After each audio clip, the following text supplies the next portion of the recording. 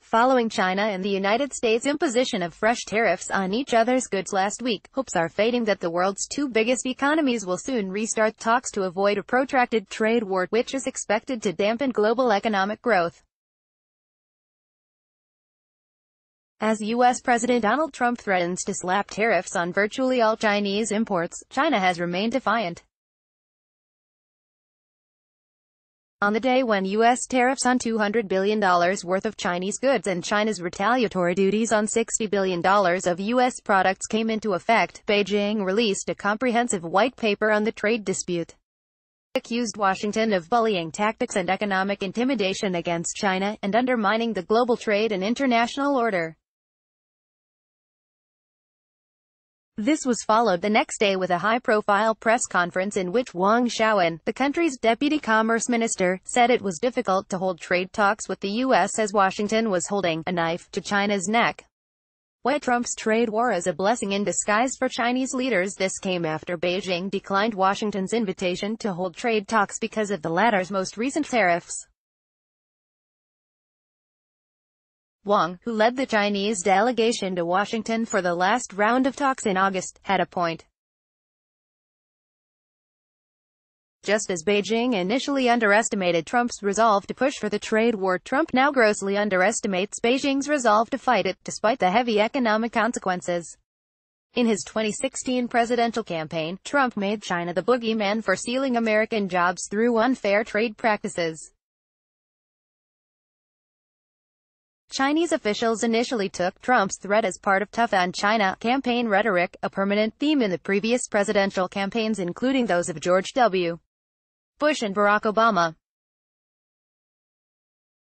Thus they expected him to come around to the big picture by toning down criticism and seeking cooperation with China once in office, just like his predecessors did.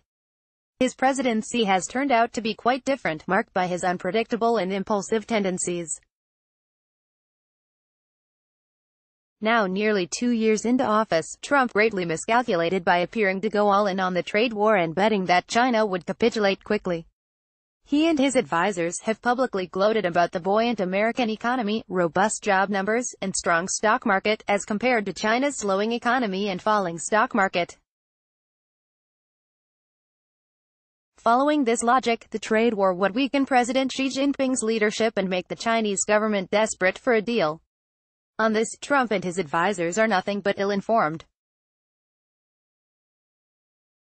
As Chinese officials have recently said, the country's economy is resilient enough to withhold shocks from the trade dispute, even though business confidence has been negatively affected. The Chinese government is well prepared for a protracted trade war, as it has started to take concrete monetary and fiscal measures, including lowering taxes and fees, to help businesses and to boost consumption. China and Russia, new BFFs. Thanks to an insecure U.S. as the trade war drags on, it is more likely to cement Xi's leadership than to weaken it.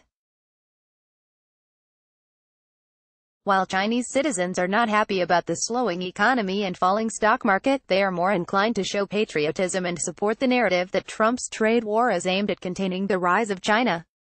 In the end, a protracted trade war will result in a no-win situation with significant losses for both sides as well as for the global economy.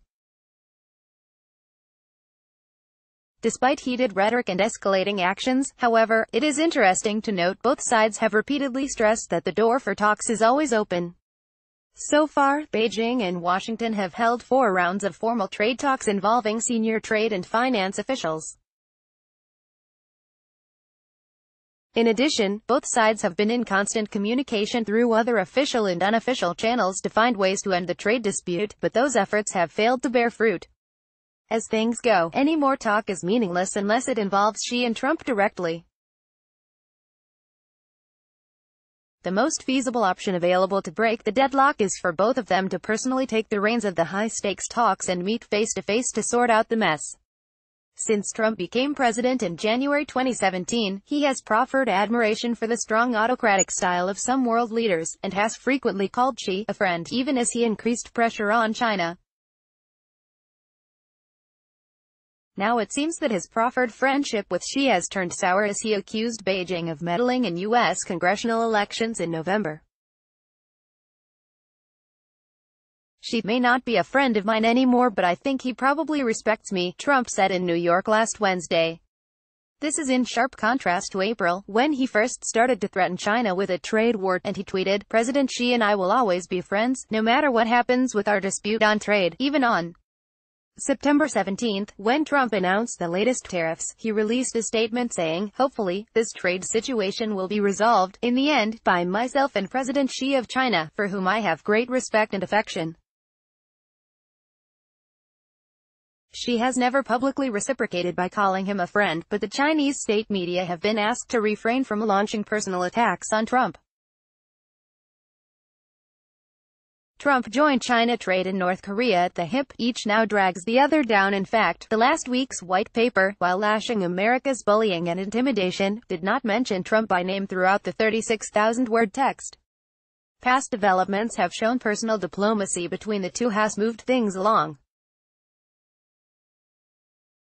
In April 2017, when Trump hosted Xi in their first summit at his Mar-a-Lago resort in Florida, he managed to convince Xi to take tough measures against North Korea, as China is its largest backer. China later largely followed through on its promise, which helped force the Hermit Kingdom to abandon nuclear tests and missile launches, and contributed to the historic meeting between Trump and Kim Jong-un, the North Korean leader. In May, she called Trump to personally argue the case for him to ease U.S. sanctions on Chinese telecommunications giant ZTE. After haggling over terms during the call, in which she said tens of thousands of jobs were at stake, including many in his hometown, Trump agreed to allow ZTE to resume business. Given the high stakes, both leaders should schedule a summit soon to reignite their friendship and find effective ways to cool down trade tensions.